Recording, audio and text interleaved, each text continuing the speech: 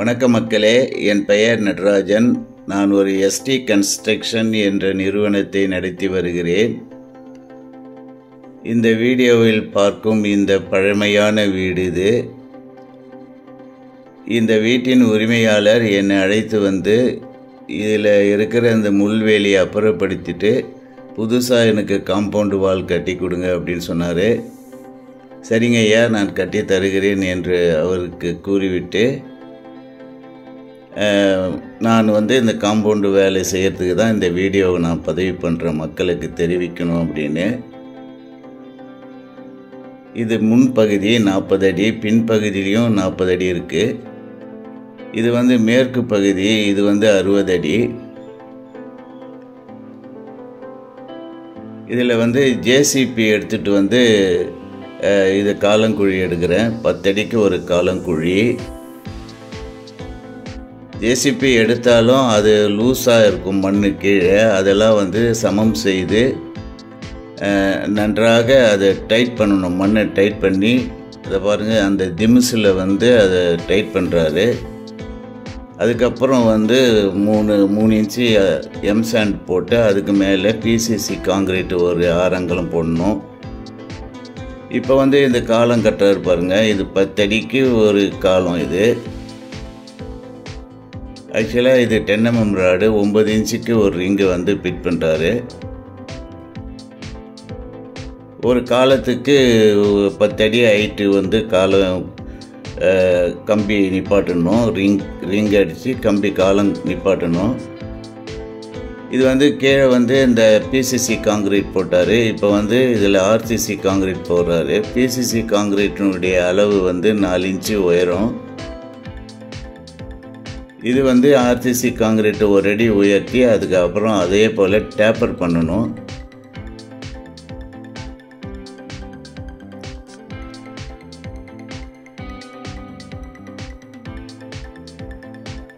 இப்போது வந்து இதில் ஆல்ரெடி ஏற்கனவே நான் சாலிடு பிளாக் வாங்கியிருந்தேன். அதை வந்து சுற்றி அந்த சாலிடு பிளாக் கட்டி அதில் தான் இது ஆர்சிசி காங்கிரீட் போடுறாரு. அது காங்கிரீட் போட்டு இது வந்து மண்ணை நிரப்புறாரு. நிரப்பி அந்த காலன் குழியை வந்து நல்லா தண்ணீர் விட்டு கூராடி கிட்னம் பண்ணுறாரு. இப்போ வந்து அது பெட்டு, அதாவது பில்த்து பீமு அதை படிய வைக்கிறதுக்காக அது பெட்டு போடுறோம். ஆக்சுவலாக 1.5 அடி அகலத்துக்கு பிசிசி காங்கிரீட் போடலாம். நான் வந்து வேறு மெத்தடில் போடுறேங்க. அதே போல் இந்த சாலிடு பிளாக்கு ஒரு 6 இன்ச்சு ஆழம் எடுத்து அதில் 6 இன்ச்சுக்கு ஸ்ட்ரெயிட்டாக வந்து நூலை கட்டி, அந்த காலத்துக்காக நூலை கட்டி கீழே வந்து ஒரு பெட்டு போடுறேங்க.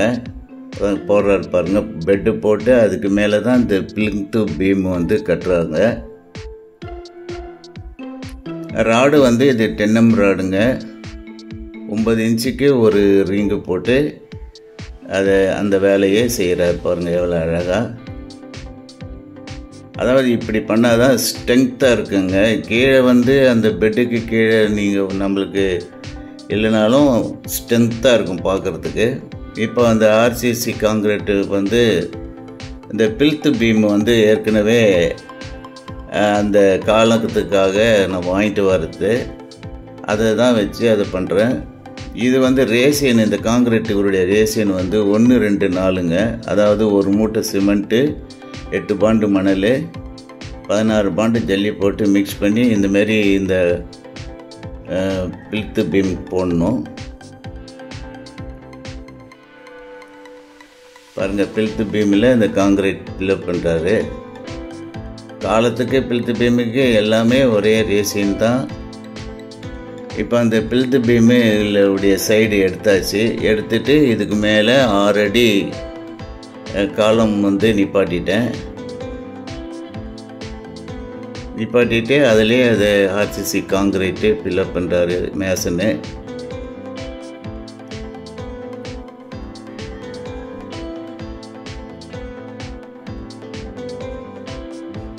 இது வந்து வீட்டினுடைய முன்பகுதி. இதில் ஷூ வைக்கிறாரு மேஷனு. அதாவது இந்த ஷூ வச்சு பண்ணிங்கன்னா தான் ரொம்ப நீட்டாக இருக்கும் வேலை, அப்படியே சாயாமல் இருக்கும். முதல்ல ஒரு ஷூ வச்சு கடைசியில் ஒரு ஷூ வச்சுட்டு நூலை கட்டிட்டு அதுக்காக ஆஸ் பண்ணால் ஷேக் ஆகாமல் இருக்கும். ரொம்ப ஈஸியாக வேலை முடியும். இன்ஜினியரிங்கெல்லாம் இப்படி தான் பண்ணுறாங்க. அவங்க ஐடியாஸ் வந்து ரொம்ப கிரேட் சார், அதனால் இப்படி பண்ணுறாங்க அவங்க. இப்போ பாருங்கள், இந்த ஃபவுண்டேஷன் போட்டாச்சு. 2 அடி ஃபவுண்டேஷனு, அதுக்கு மேலே 5 அடி சாலிடு பிளாக்கு கட்டுறேங்க. அது ஆர்சிசி காங்கிரீட் வந்து 10 அடிக்கு ஒரு காங்கிரீட் பில்லர் போட்டு பாருங்கள் 5 அடி உயரம். மொத்தம் வந்து 5 கீழே ஒரு ஃபவுண்டேஷன் 7 அடி ஆகுது. இது மின் பகுதியில் பிளாஸ்டரிங் பண்ணுறாரு மேசனு.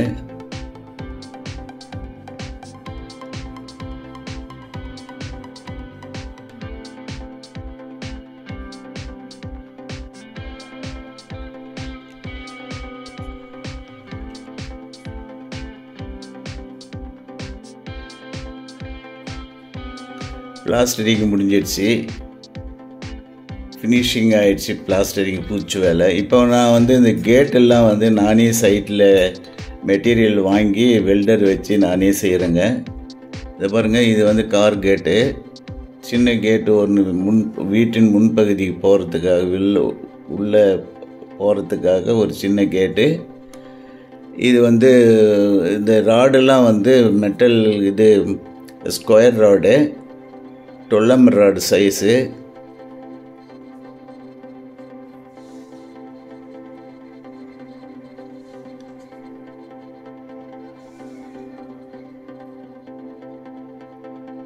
எவ்வளோ அழகாக பண்ணுறாருங்க.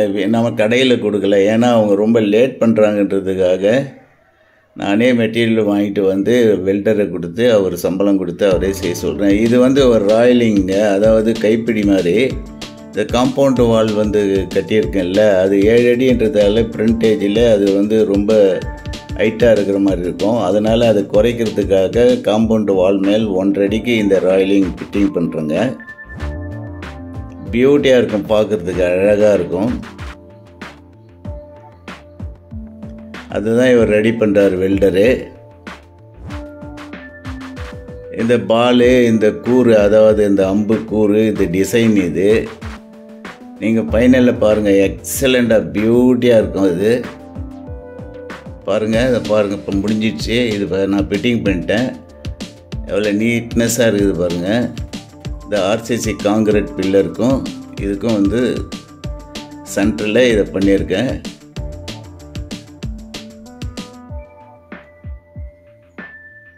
இப்போ மேஷனும் வெல்டரும் இந்த கேட்டு படி வைக்கிறாங்க வீட்டின் முன்பகுதியில், சின்ன கேட்டு. இந்த கேட்டு சைஸ் வந்து 4.5க்கு 5. கார் கேட்டு வந்து 10 அடி அகலம், 5 அடி உயரம், அதுக்கு மேலே ஆர்சி வரும். அந்த ஆர்சிக்காக தான் வெல்டர் வந்து ரெடி பண்ணுறாரு இதை.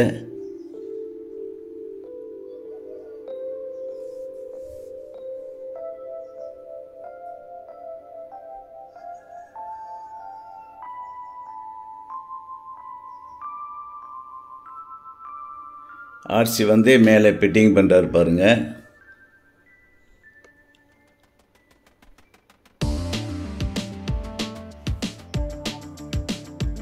அதாவது கேட்டு வந்து அப்படியே ஒரே லெவலாக இருந்ததுன்னா அது பார்க்குறதுக்கு ஒரு மாதிரியாக இருக்கும். அதனால் ஒரு அட்ராக்டிவாக இருக்கும். அது மேலே ஆர்சி போட்டு அதுக்கு மேலே பூ டிசைன்லாம் வச்சா.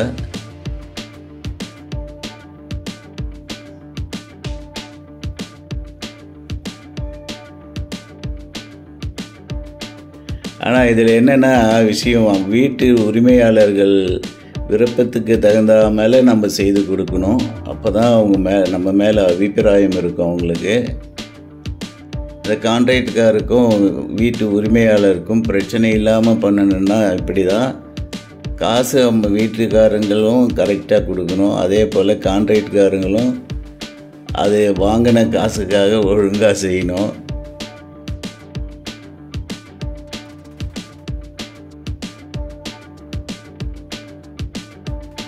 இப்போ எப்பவுமே அந்த காசு அதிகமாக ஆகுது அப்படின்னு சொன்னாவே அது தரமான பொருளாக இருக்கும்.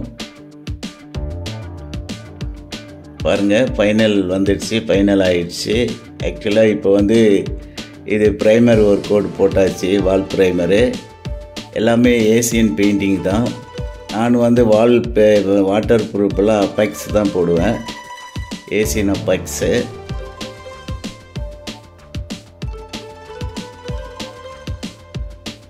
ஓரளவுக்கு ஃபைனல் ஆகிடுச்சு. இப்போ பெயிண்டிங் ஒர்க்கு தான் பண்ணணும்.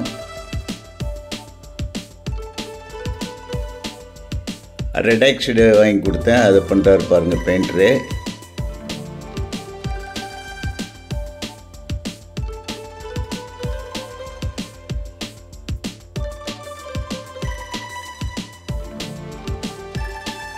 அந்த ரெட் ஆக்சைடு வந்து நல்லா காஸ்ட்லி ஐட்டமாக போட்டால் தாங்க ஓரளவுக்கு துரு பிடிக்காமல் இருக்கும்.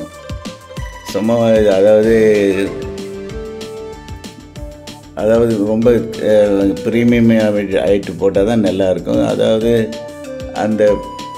அதுக்கு தகுந்த மாதிரி தான் அந்த வேலையும் இருக்கும்.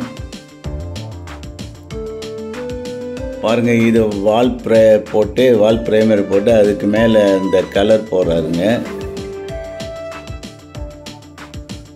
இது ஆரஞ்சு கலர். இது வீட்டின் உரிமையாளரே இந்த மாதிரி கலர் இந்த மாதிரி போடுங்கன்னு சொன்னார். அதுக்கு தகுந்த மாதிரி அவருக்கு தகுந்த மாதிரி போட்டாச்சு.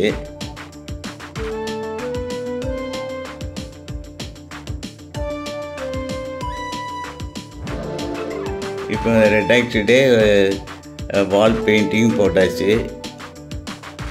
அடுத்தது வந்து கிரில்லுக்கு வந்து கலர் போடணும், கேட்டுக்கு கலர் போடணும். கலர் வந்து அப்ளை பண்ணணும். இது ப்ளூ கலர் அப்ளை பண்ணுறேன். இது ஸ்கை ப்ளூங்க, இது ஏசியனில்.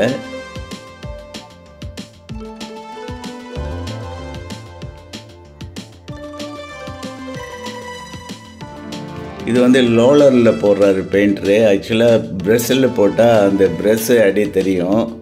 இது லோலரில் போடுறதால பாருங்கள் எக்ஸலண்ட்டாக இருக்குது போடுறது. 2 கோட்டு போட்டாருன்னா அந்த ரிஃப்ளெக்ஷன் வந்து அது போடுற அந்த ஒளியே அதில் தெரியும். பாருங்கள், அது தெரியுது பாருங்கள், அந்த ஒளி மாரியே. அந்த மாதிரி போடணுங்க. 2 கோட்டிங் போடணும். ஒரு கோட்டிங்கை ரெட் ஆக்சைடு போட்டு அடுத்தது 2 கோட்டிங் கலர் போடணும். இப்போ அந்த கோல்டு போட்டாச்சு, கோல்டு பெயிண்டிங். இது வந்து எம்ஆர்எஃப் பெயிண்டிங்க. இது எக்ஸலண்ட்டாக இருக்கும். கொஞ்சம் ஃபேடாகாமல் இருக்கும், லாங் லைஃப் இருக்கும். பாருங்க, ஏதோ ஒரு கோல்டு மாதிரி தங்கத்தை வாங்கிட்டு வச்ச மாதிரி இருக்குது.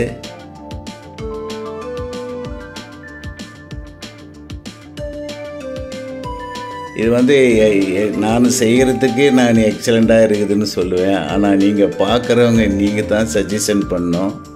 நன்றாக இருந்தால் ஒரு சப்ஸ்கிரைபர் பண்ணுங்கள், பெல் பட்டனை ப்ரெஸ் பண்ணுங்கள், மற்றவர்களுக்கு ஷேர் பண்ணுங்கள். இது கீழே கொடுக்கப்பட்டுள்ள அந்த ஐகான் ப்ளூ பட்டனை ப்ரெஸ் பண்ணுங்கள்.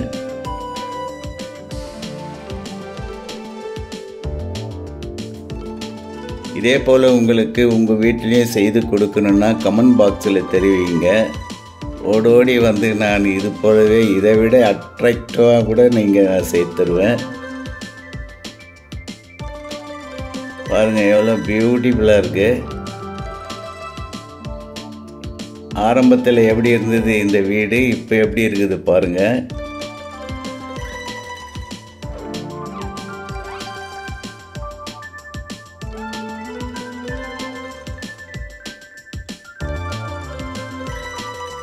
அந்த பிரிண்ட் பகுதியில் ஒரே ஒரு பகுதி மட்டும் நான் அந்த பெயிண்டிங் போட்டிருக்கேன். ஏன்னா அது பழைய வீடு ஏற்கனவே அவங்க பெயிண்டிங் பண்ணியிருக்காங்க. இருந்தாலும் இப்போ நான் இந்த பிரிண்ட் பக்கம் முன்பகுதியில் மட்டும் இந்த எல்லோ கலர் பெயிண்டிங் போட்டிருக்கேன் ஏசியனில். அதே போல் எம்எஸ் நடராஜன்ற யூடியூப்பில் பாருங்கள், என்டி பத்மா என்ற 2 யூடியூப் இருக்குது. இதில் நான் போட்ட கன்ஸ்ட்ரக்ஷன் ஒர்க் எல்லாமே பியூட்டியாக இருக்குங்க. அடுத்த வீடியோவை பார்ப்போம். நன்றி, வணக்கம்.